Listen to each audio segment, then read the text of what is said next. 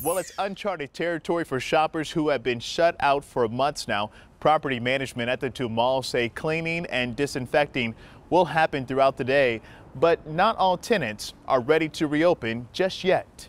A look inside the new normal. Obviously, a lot of things will be different For retailers at two shopping centers in Metro Detroit. but we will be back open for business. Greeted by social distancing signs and face coverings now mandatory. We've removed about 50% of the seating in the shopping center. We've removed all the food court seating. All the restrooms have various signage. We've also created more distance for everybody in those types of areas.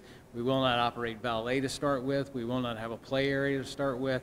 So a variety of things like that through the shopping center, taking away those touch points. Great Lakes Crossing outlets in 12 Oaks Mall will reopen Thursday morning, marking a 2-month hiatus for retailers and their consumers. The shopping center's operator says they are reopening to help meet the needs of the community. We're thankful to our tenants who are working through this unprecedented time with us. And there is no playbook in this situation. Action News was invited inside 12 Oaks Mall to preview the new safety protocols in response to the next phase of Governor Whitmer's plan to stop the spread of COVID-19 and safely reopen the economy. We understand that there are only 10 customers per store.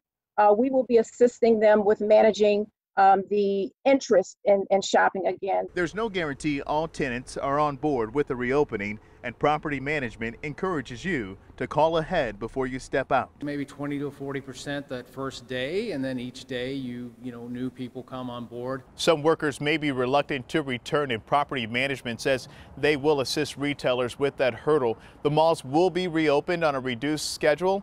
We have all the details and hours on our website. That's WXYZ.com. In Detroit, I'm Rudy Harper, 7 Action News.